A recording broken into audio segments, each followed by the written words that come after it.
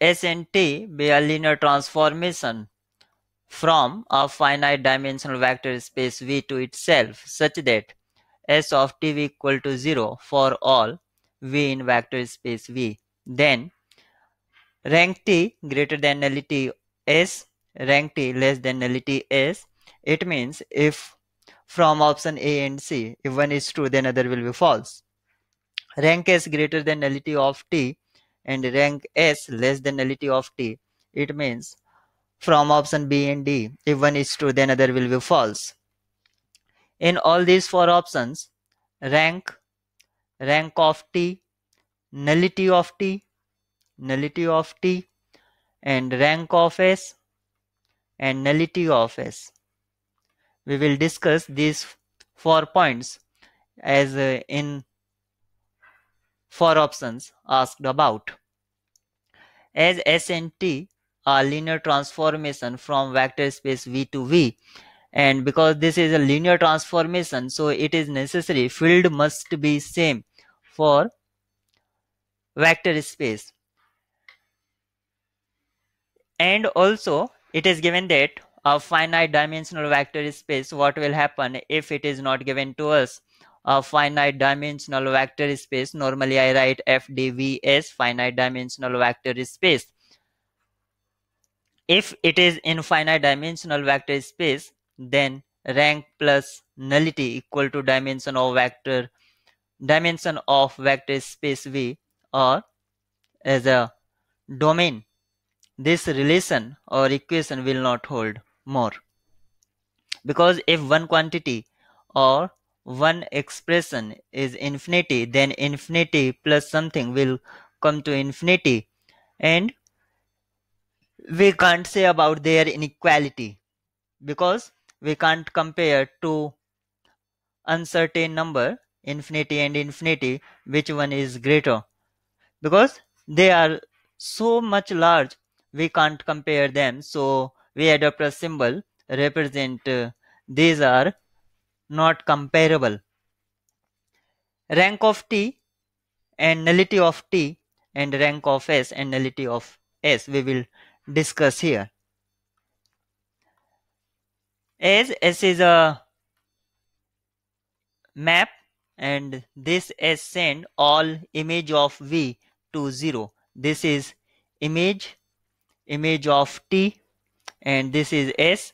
This S send all image of T to 0 vector. It means image of T means range of T is a subset, because this is input for S, and all images of S send is 0.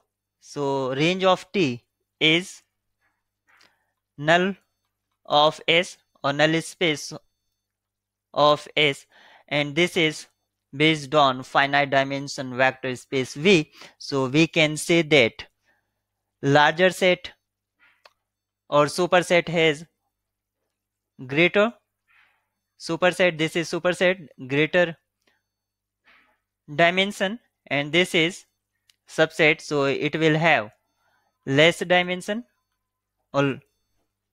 So dimension of range T will be less than dimension of null space of S, and dimension of range T is, we normally write rank of T is less than nullity of S. So option C is true here.